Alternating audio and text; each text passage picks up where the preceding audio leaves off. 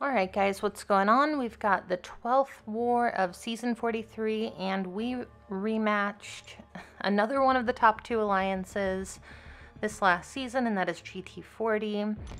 You know, we have a lot of friends in there, but we wanted to win just based on the leaderboard. We thought we had a shot at podium if we did win, and then us, GT, and Salty would be the top three alliances.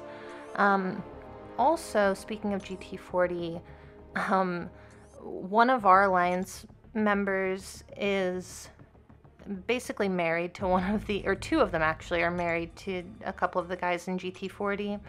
And Jen, who's in my alliance, and Cody's, who's in GT40, daughter, made my thumbnail for this video and for the rewards opening. So if you guys like the thumbnail, hit up Jen or Cody online. And, you know, maybe their daughter will hook you up with a thumbnail too. But, yeah, so this is, you know, probably one of the most important wars of the season. If we win, good chance we get top 3. If we lose, definitely not getting top 3. So, you know, the plan for this war was to boost as big as humanly possible. You know, invuln, like I think I told the people in my battle group, do not post a death, because we all post our death videos. I said, you know, don't post a death if you're not running an invulnerability boost.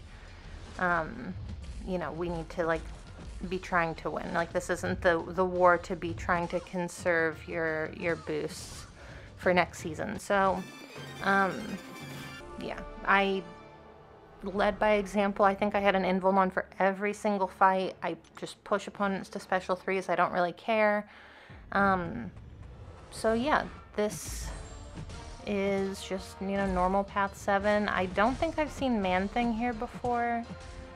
I think he's probably just here as like a path split. Maybe if people are trying to run like Apocalypse or something for that Jabari. But yeah, it's not a big deal at all.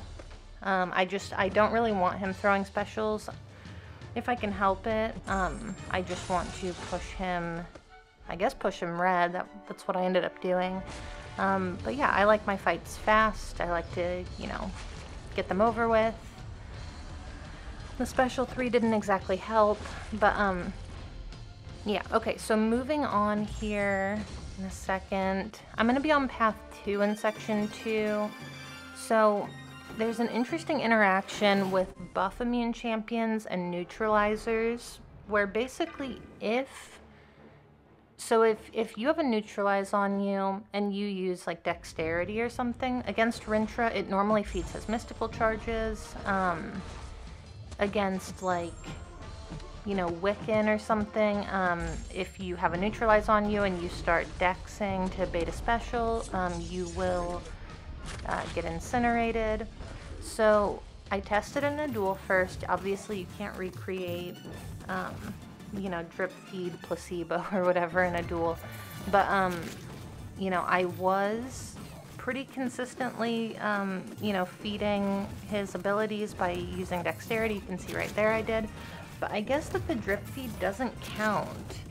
But I didn't realize that in this fight, so I don't know what the hell I'm doing. I'm just kind of trying to manage his mystical charges, just based on like what I know of his abilities. And also Titania has like a really aggressive playstyle where you kind of want to force your opponent into the corner and just spam heavies against them after your special 3. But against Rintra, you really don't want to have him in the corner. He gains his mystical charges a lot faster. He goes like unstoppable and unblockable, and he puts a bunch of ruptures on you. So I really made this fight a lot longer and more complicated than it needed to be, just by throwing all of these stupid heavy attacks. Here I finally am just like, you know what, I'm going to go for a special 2. I'm kind of sick of being in this fight. I feel like it's taking forever, which, to be fair, it was. And here we go, just one more special 2 should do it. Yeah. And then my next fight here is going to be a spot on EMP modification. I've seen him there a few times. I I don't know why people place him there. There might be like an interaction that I'm missing. And originally I was going to take him with Titania, but another officer in my alliance crossed him. Like, we post our fight plans and stuff before we post them in our battle groups. And he basically said, like, I think that might be a little bit long, and, you know, spots, like spot gain could get kind of out of control in a longer fight. So I think Omega Red might be better. So I decided to go with that. I'm going to go ahead and use Omega Red here, and I just don't want him throwing a special attack. If he does, then, you know, I'll survive it, but in a perfect world I would like him to not be throwing special attacks. And he was super cooperative, like 30-second fight. Huge contrast from that Rentra fight, which I made way longer than it needed to be. Okay, and then the last fight for me of this war is going to be this Baron Zemo.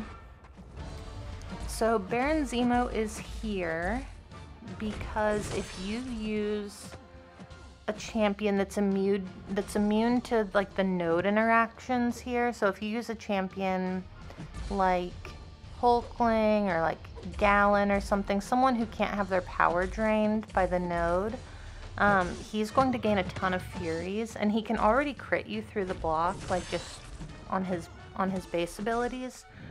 But if you use a champion like, you know, that gets around the node somehow, he is going to get a ton of Furies, and you are going to die if you take one hit in the block. So I am just going to use Omega Red, Invuln, and yeah, that's pretty much it. It's kind of a nothing fight with Omega Red. The only thing that sucks about using Omega Red for Baron Zemo is that you can't lock in your spores, because he'll just cleanse it. But yeah, so we were winning this war for most of the war. I think we had like 10 fights left. And I did make a planning error. I told somebody to, they went with tech bans against us, which was really smart. Because all of the normal like tech champions were banned, I assigned a Shuri to a Storm Pyramid X on, oh, what is that node? It's like Polka Dot Power and Stun Reflection. So I assigned a Shuri there, and I told the person to use a PS1 so they could get their armor faster. But without an Invuln, that fight was just too dangerous. They ended up dying, and yeah, so I feel really guilty about that. We did not land in top 3,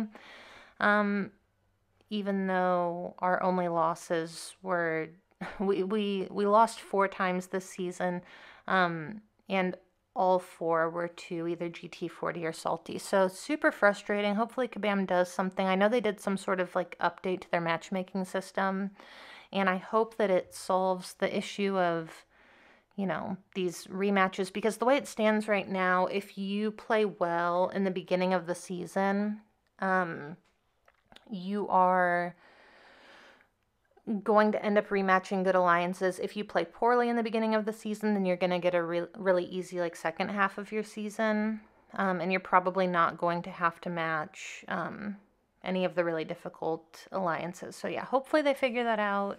I've offered some feedback and suggestions. I'm not sure if it'll be taken, probably not, but either way, thank you guys so much for watching, and I will have the rewards video up for you shortly. All right, thank you.